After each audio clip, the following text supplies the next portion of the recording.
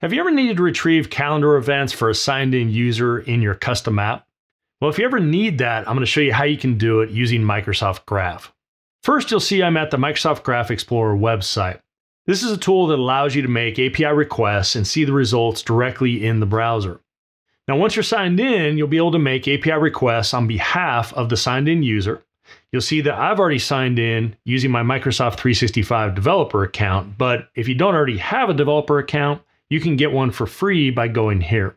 Now, to retrieve calendar events for the signed-in user, you'll use the Events API endpoint and make a GET request.